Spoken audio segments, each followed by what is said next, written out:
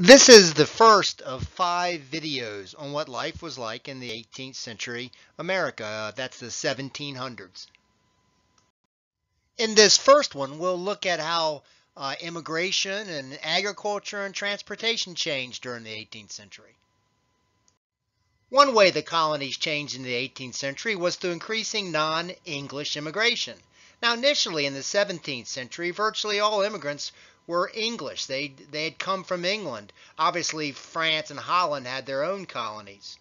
The colonies, it should be noted, remained very English even throughout the 18th century. As a matter of fact, in 1790, when the first U.S. census was taken, it was estimated that 60% of the people were of English descent. But still, looking at it a different way, this meant that 40% of them were non-English origin. Now, the immigrants came because the colonies were more firmly established. There's less danger. And also there was a developing trend towards diversity in the colonies. The English government didn't mind as long as the people that came agreed to follow the English laws. They recognized that immigration meant that their colony would grow and thus their own taxes would increase. They actually worried in the 18th century about too much of their English citizens going to their colonies. They needed these workers for their growing number of English factories. It was the beginning of the Industrial Revolution. And if anything, by the late 18th century, the English government actually discouraged immigration of its own citizens. In the 18th century, travel across the Atlantic was a thriving business, but it was still hard. But it was definitely better than it was in the 17th century. In the 17th century, when a person left England, they really didn't know how long they'd be aboard the boat going to America. The ships were really slow and kind of small, and it could take up to 6 months sometimes. Sometimes ships that left London at the same time might arrive in America as much as 8 or 9 weeks apart. These small 17th century ships had little lighter air, and often water would pour through the cracks of the deck, drenching passengers and their belongings. There's no bathrooms on board, and if you wanted to wash, you had to wash in the salty water from the sea. Almost everyone wore the same clothes for the entire voyage, so you can imagine what they must have smelled like. Meals usually consisted of salted horse meat or salted lamb, pork, or fish, and hardtack, a hard, dry biscuit. There was no ice or refrigeration, of course, and that meant that all meat had to be eaten en route. It was often alive and had to be slaughtered on the boat itself, so there wasn't much room for those animals, so there wasn't much. There were dried peas and beans and cheese and butter to eat, but it really became too moldy and too bad by the end of the journey. A large amount of water was taken on board, but after standing in barrels for a while, it was neither pleasant nor safe to drink. This is why a lot of rum and beer was consumed, because it lasted longer and was safer to drink than water. Certainly by the 18th century, the ships were bigger and the transportation was a bit quicker, but it could still take anywhere from 6 weeks to even 3-4 months to cross the Atlantic. A lot of the increased speed was because they learned how to use the Gulf Stream's current. And also they were able to, they had a timepiece that now could tell time at sea. So they had a better idea how far they had gone. They still relied upon the compass and sextant like they did in the 17th century, and they still had no idea of the hurricane season, which could be quite dangerous. And just like in the 17th century, disease and sickness could often wipe out an entire crew.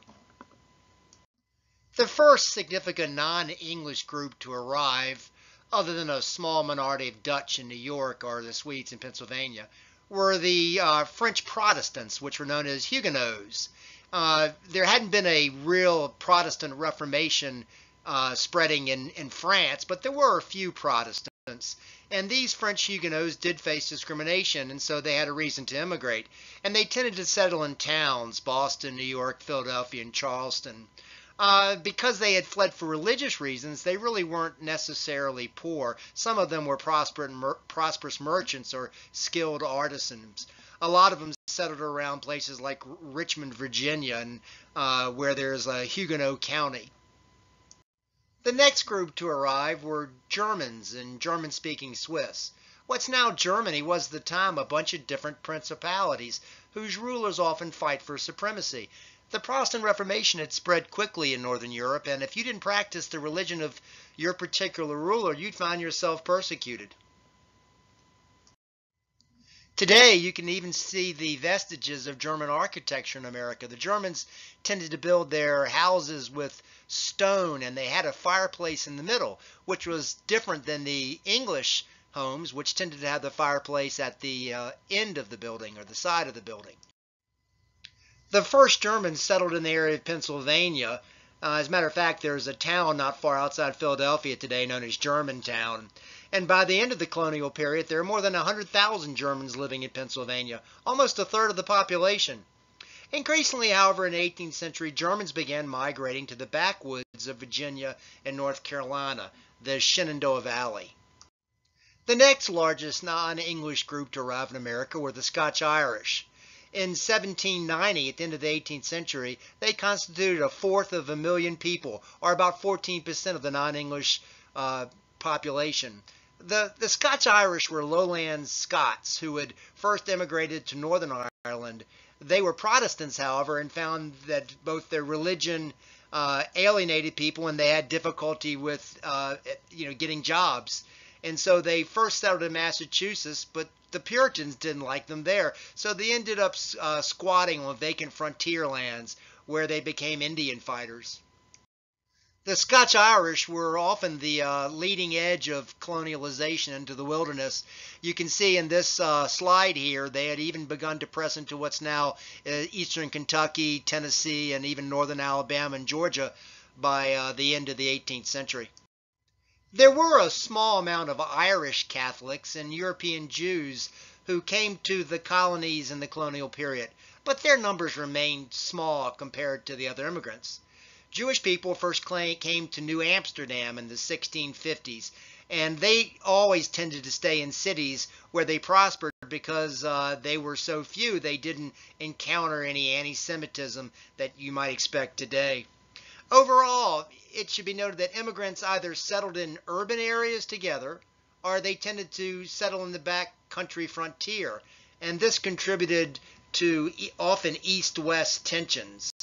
They were seldom assimilating into self-sufficient farms in New England or into the plantation life that would develop in the South. Turning to agriculture, there really wasn't much improvement between the 17th and 18th century. The plow, for example, hadn't changed much for centuries. It was often inefficient, and farmers had nothing but wood plows, and they'd often break. They were, on average, lucky to plow 1 acre a day pulled by a horse. And after plowing, farmers still had probably to use a harrow with wooden teeth to crush the upturned clods of earth. There wasn't a lot of plows at that. I mean, only 1 in 6, it's estimated, farmers at the time of the Revolution even had a plow. Scythes were used to cut crops, especially grain, at about, I'd say, about 3/4 of an acre a day. This was increased in the 18th century with the introduction of a cradle scythe, sort of, if you think of like the communist symbol there. After cutting with the wooden scythe, farmers tied the grain into bundles, which were then dried out and taken to a thresher, a wooden machine which grinded grain with a 4-foot handle. So even though farming production increased in the 18th century, it remained remarkably laborious and overall not that much different from the 17th century. Only one new crop was introduced in the 18th century, and that was indigo. Indigo was a plant that was used as a dye. You'd cut it, and then you'd boil it, and you dry it, and it could be used to stain and color clothes, and famous for making purple. For the longest time, American farmers in the South couldn't grow indigo because it only grew in really hot climates, and they wouldn't grow in the American South. And that changed in the 18th century when a young girl named Eliza Lucas inherited a plantation from her father, and rather than get married and let a husband handle it, she said she was going to run the plantation herself. And listening to the slaves on the plantation who had some skill, she figured out how to raise and cultivate indigo where it could be raised in the South. So she introduced this crop to America, and she wasn't even 20 years old. She became sort of a model of a 18th century feminist. A lot of people wanted to marry her, and she resisted marriage opportunities and pretty much ran the plantation herself. She finally got married and became Eliza Lucas Pinckney later on. Unlike agriculture, transportation made significant advances in the 18th century.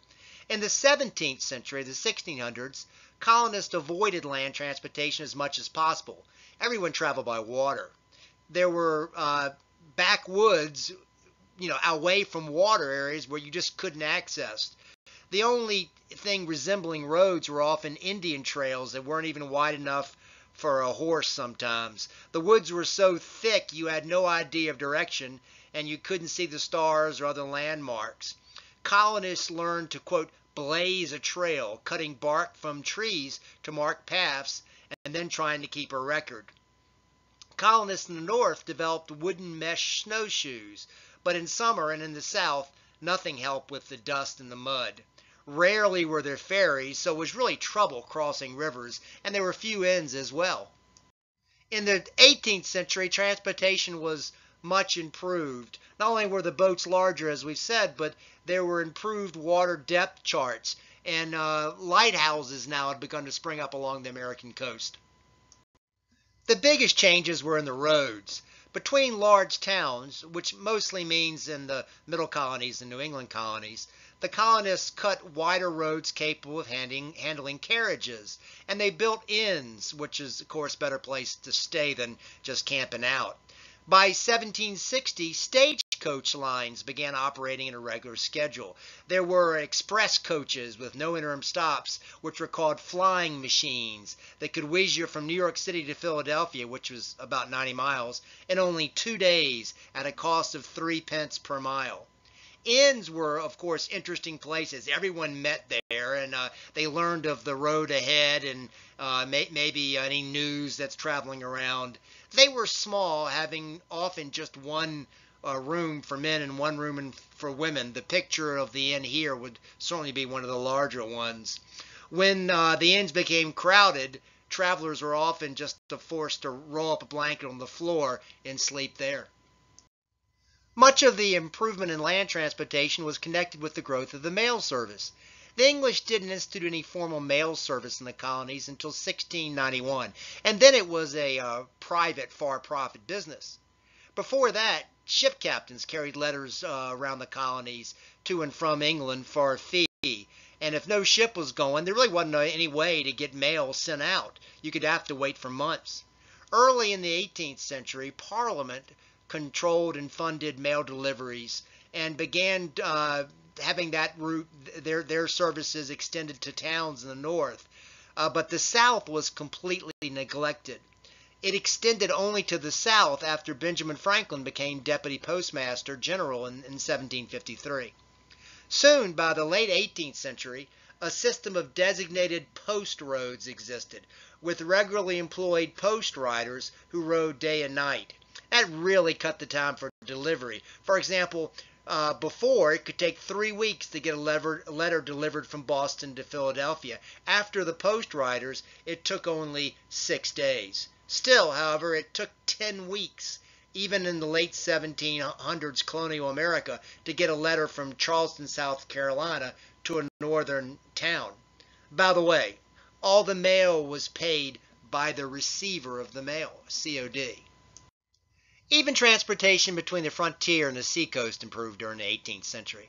At first, goods were transported on pack horses, tethered together in long trains. 2 guys could handle a train of about 15 horses, with one man guiding the lead horse and the other bringing up the rear. By the end of the 18th century, the most popular vehicle on the frontier was the Conestoga wagon. These wagons had high, broad wheels with roomy bodies that could carry anywhere between 4 and 6 tons of goods. The wagon body was painted in blue and red often, and was covered with heavy white cloth supported by 6 to 8 arched looms. 4 to 6 horses pulled it, depending on how much load you were transporting. And sometimes they traveled in trains of up to 100 wagons. They're kind of like the 18-wheelers of today. Still, I don't want you thinking that travel in the 18th century was easy. Any cost for, say, Conestoga wagons remained very high, and merchants still preferred to ship their goods by sea, which was cheaper. This concludes the first of the 4 videos on colonial life in the 18th century.